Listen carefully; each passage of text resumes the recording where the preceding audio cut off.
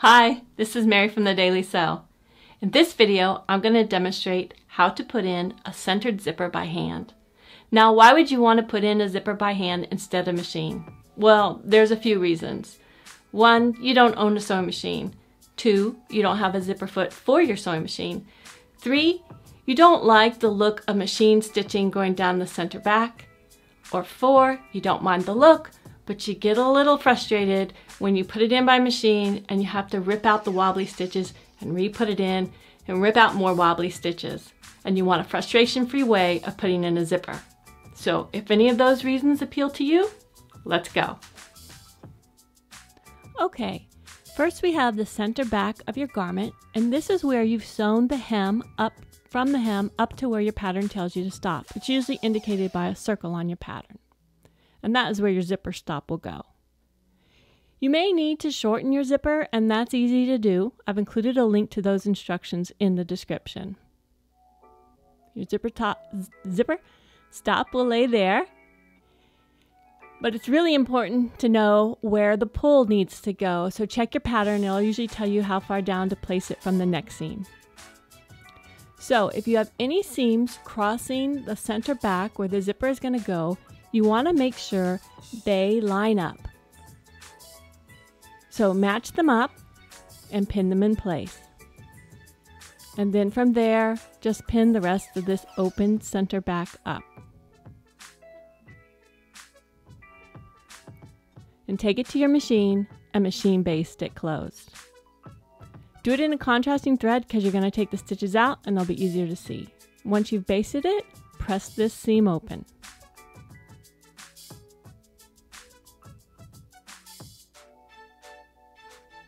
Let's put the zipper in. The zipper stop will go where the basting stitches start, but you may want to start by laying the zipper down up at the neck to make sure you have that zipper pull in the correct position. You'll pin the zipper face down, checking that the zipper coil is centered above the seam line. If you don't have a sewing machine to baste this seam, don't baste it. Instead, fold back the seam allowance on each side of the center back, press it down, and baste the seam allowance down to the garment. Then open up the zipper and pin it face down like we're doing here, but you'll just do it open.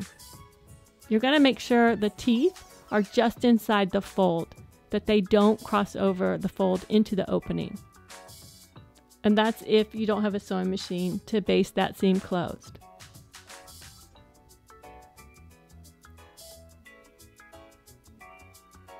Once we pin the zipper in place, we're going to start basting it down.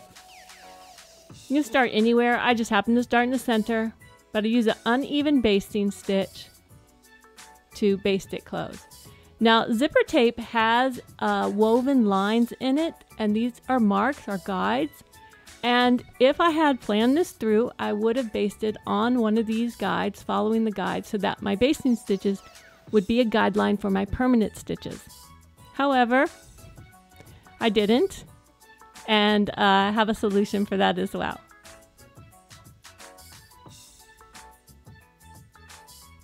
Just baste the entire zipper down. Once you've basted that zipper down, and if you didn't use your basting stitches as a guideline, you're going to want your permanent stitches to be evenly spaced on both sides of that seam. So we're going to make a guideline. You could use a ruler, just measure out from that center seam and mark. You could use a template of some sort. Mine just happens to be a ruler, but a template could help you mark the exact same amount of width on each side of that seam. Or some people use tape as a template. Depends on the width of your tape. If your tape is wide, you would simply center it down that seam and then use the outside edges as a guide. Or if you have narrow tape, you could tape one edge of the tape to the seam and then use the outside line. Use the outside of the tape as a guideline. Now to mark, I normally use this Choco marker from Clover. It's a chalk wheel. It goes on really easily. It also comes off really easily, which is great except for hand stitching, because all that movement with your hands and your hands touching it, it just comes off too easily for hand stitching. So for hand stitching, I use tailor's chalk. Tailor's chalk you want to test in an inconspicuous place. 1, to see that you can see it on the fabric, and 2, that it does come off. It won't come off completely with just rubbing with your fingers, but it'll come off enough to know that you can get it off. Go ahead and mark some lines. And these are guidelines for your permanent stitches. We're going to start at the bottom. And I'm going to the inside. I've put my knot between the seam allowance and the garment. And then I'm going to take a couple of stitches here just to reinforce extra strength, sewing that zipper tape to the seam allowance. And then take your needle to the outside of the garment. Now we're going to do the prick stitch here, and I'm right-handed, so I'm working right to left. If you're left-handed, you'll work left to right.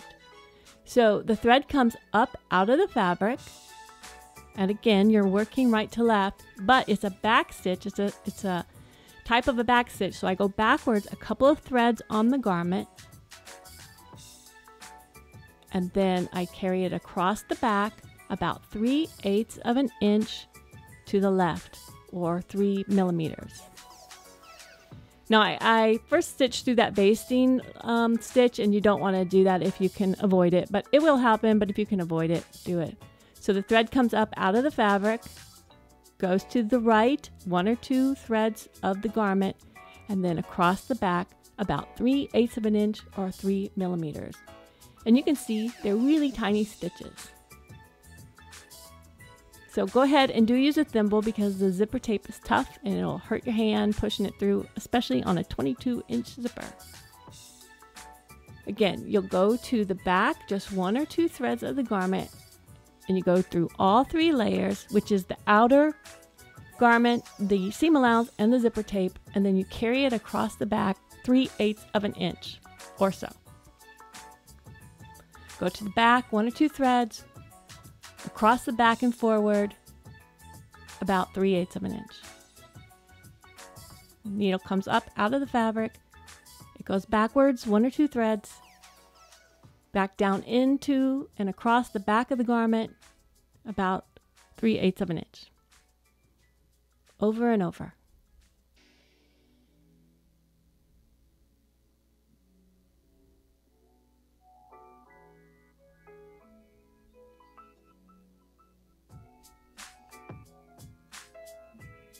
Now every time you get to the end or the beginning of a thread, you're going to want to take a couple of reinforcement stitches in that seam allowance, the seam allowance to the zipper tape. Just take 2 or 3 stitches like we did at the beginning.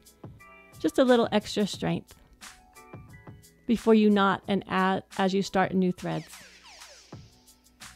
When you're all done, go ahead and remove your basting stitches. You'll find that some come out quite easily and others don't, because they've been sewn through. Don't pull them too tight. Just go on one side, the back side, then the other side, get them as loose as you can. And then for those pieces of basting stitch that have been sewn in, you'll clip really close to where they've been sewn in, and then you'll find that the fibers of the thread will unwind and it will release quite easily. So don't force them out. And now let's remove any marks. And you always want to remove your marks before you do any pressing, because sometimes a hot iron or even steam can set those marks permanently into your fabric. I just use a little damp cloth.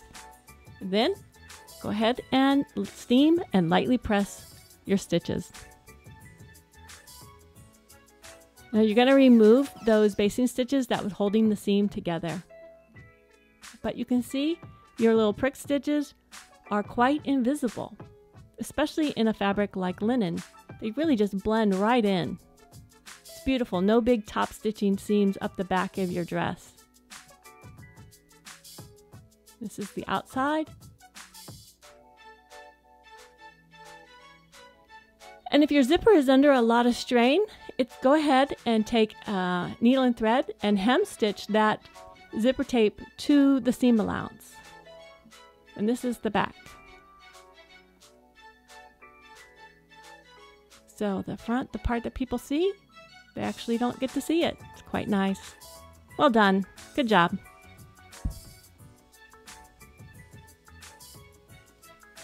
Well, I hope you found this video helpful. If you have any questions, please put them in the comments below and I'll be sure to reply. Thank you so much for watching. Enjoy your sewing. Goodbye.